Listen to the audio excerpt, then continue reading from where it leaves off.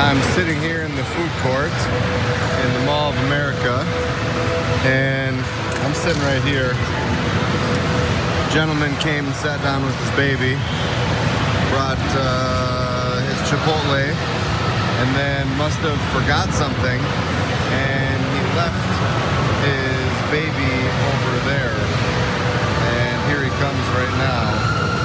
The baby's just sitting here all by himself in the Mall of America, all by himself, and anybody could just walk away with this baby right now. Here he comes. Unbelievable. Are you serious? Oh man, the drama is ramping up. That's a perfect time for the pause. There's a Minnesota man at the Mall of America, that huge mall out in Minnesota, and he's just sitting at the food court, chilling, hanging out. And oh my God, there's a baby that's been left alone. There's a salad in front of him. It's obvious that he's not eating it. Some irresponsible parent must have left. He's narrating the whole thing. Let's get to the conversation. I know you guys. Let's just see it. Let's watch what they did next. And anybody could just walk away with this baby right now. Here he comes. Unbelievable. Are you serious? You were gone for 3 minutes. You just left your kid right. No, you were gone for 3 minutes. I've been counting on video right now. You left your kid sitting here by himself. Not acceptable. Not my kid, but not acceptable. Do you understand? Someone could have just walked away with your kid? No, you don't understand that?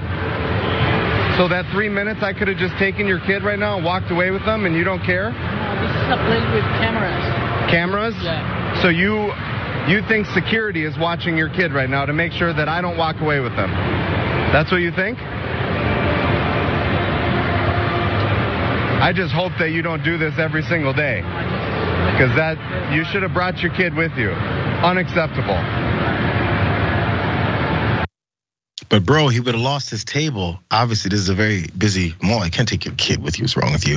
By the way, this has now shifted to a story of who's right and who's wrong, or maybe the right approach to take, because there was a bunch of comments, and they were divided between two different factions of people on two different apps and sites that watched this. Folks on TikTok that saw it, they were in support of the guy filming. Here's one user. She said, that would be the last time my daughter's father takes her anywhere. And the creator of the whole thing, Dustin, says absolutely 100%. Pam Nichols went on to say, good for you for standing up for that baby's safety. Dustin, my duty, absolutely. Cali Girl, 6 or whatever, 62 Cali Girl says, the largest mall in the US, and he just left the baby like it wasn't nothing. She's angry. I'm sure Shally enjoyed that as well. But over on Twitter, they're not as big of a fan of this guy. Someone said, so instead of passively helping by watching the baby, this MF decided to go full Karen about it. JFC, what a pathetic piece of you know what else. Someone else said, I honestly don't understand the problem. Here in Germany, this would be totally normal. We don't steal kids here. They're a lot of work. We're gonna get to that soon. Also, someone else said, in Europe, it's not uncommon to leave your baby unattended. Denmark, you can literally park them like bikes at a bike rack. We're learning so much on this show. In fact, I think I heard about that before. We're gonna get to that soon, but this is probably the most rational take. Let's read this one.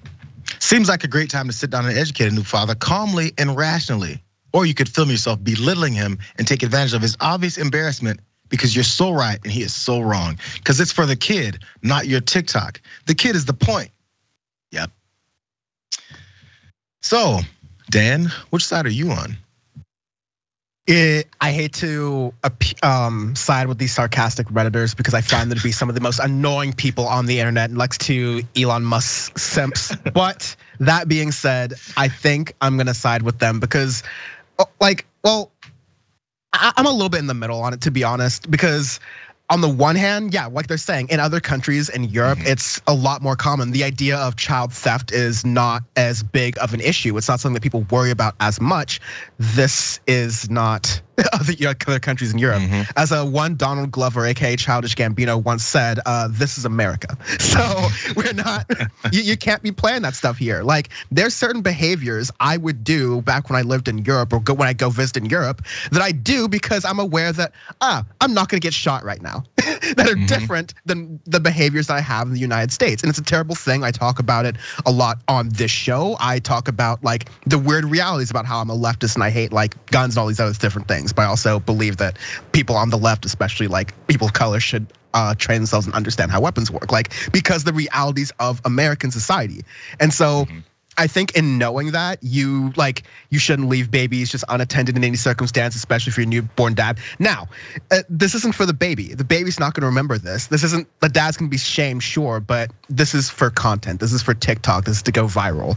That's most likely what this guy had in mind, because this is what a lot of people have in mind in a sick way. And so it feels exploitative in that sense as well. And so I'm glad at least people are pointing that out, because on TikTok, people will kind of just look at it's very reactionary platform from what I can find.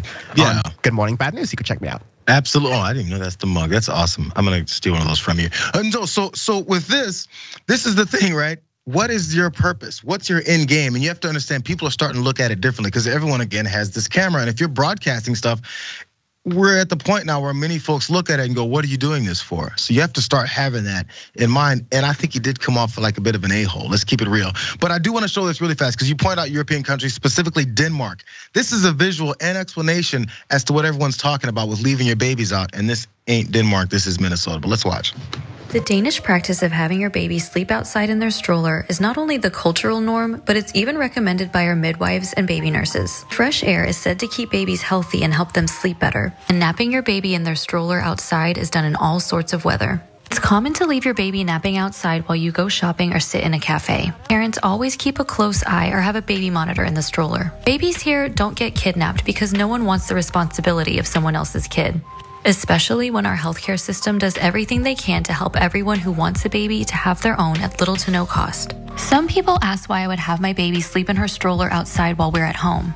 It's for her to get the benefits of fresh air. It's her most familiar sleeping surface at this point. And I love that if my family and I ever want to go somewhere while she's napping, we're never stuck at home. Oh, it's the carefree life. The freedom country. Yes, they let their kids sit out there. But my last thought, at least Dan, on this, from the fight and the argument is, I'm a dad. My kid's 10 years old. I had this, there's the dad thing they always say where you're catching kids fall and their head hits the ground. I can't tell you how many situations I've seen children in with their guardian or parent, and stuff was about to go down. And I was like, just keeping an eye. I was like, if that kid finally teeters off that edge, at least I'm gonna catch him before he hits his head. Just be ready. Not, okay, hold on. Can you believe this kid is about to fall off the ledge? Bro, maybe help, that's all. We're a bit of a community. Maybe, used to be. No. You're the dad, I like your take. Let's do it that way.